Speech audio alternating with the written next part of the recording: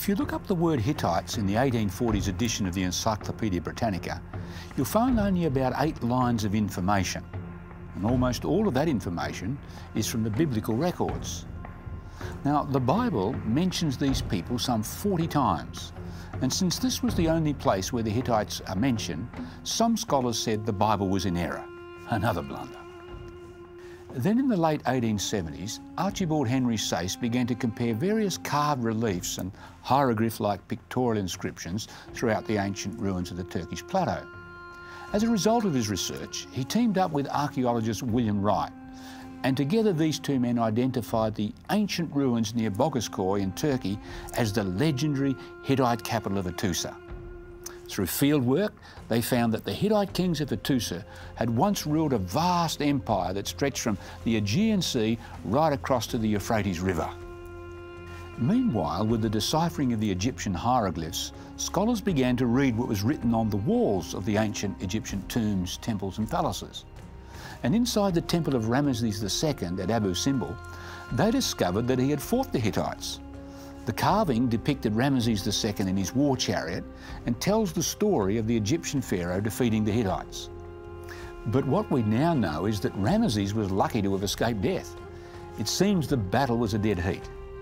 And at the front of the temple at Abu Simbel, you'll find a stele that commemorates the marriage of Ramesses and the daughter of the Hittite king Hattusili III, which sealed an alliance between these two monarchs. And you can even visit the Istanbul Museum in Turkey today, and you'll see this tablet of the Egyptian-Hittite peace treaty between Hattusili III and Ramesses II, which dates back to 1258 BC. So in light of what was unearthed by archaeologists, a great mystery was solved as to who the Hittites actually were. And again, it was seen that the information that's contained in the Bible was indeed historically accurate and a trustworthy source of information. The famous Mesha stele, or Moabite stone, as it's often called, is on display at the Louvre Museum in Paris. It was discovered intact by Frederick Augustus Klein, an Anglican missionary, at the site of ancient Dibon in Jordan in 1868. Sadly, the next year it was smashed by local villagers during a dispute over its ownership. A squeeze, which is a paper mache impression, had been obtained by a local Arab on behalf of Charles Clement Ganneau, and fragments containing most of the inscription, 613 letters out of about 1,000, were later recovered and put together. So what's so important about this stele? Well, let me first read you an interesting passage from the ancient biblical manuscripts. Now, Mesha, king of Moab, was a sheep breeder, and he regularly paid the king of Israel 100,000 lambs and the wool of 100,000 rams. But it happened, when Ahab died, that the king of Moab rebelled against the king of Israel. Well, that's what the Bible says. Now let's read some of the Mesha stele. I am Mesha, king of Moab.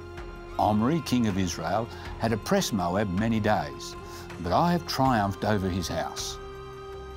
Now you can see why scholars were amazed and excited when they read what was on that stele.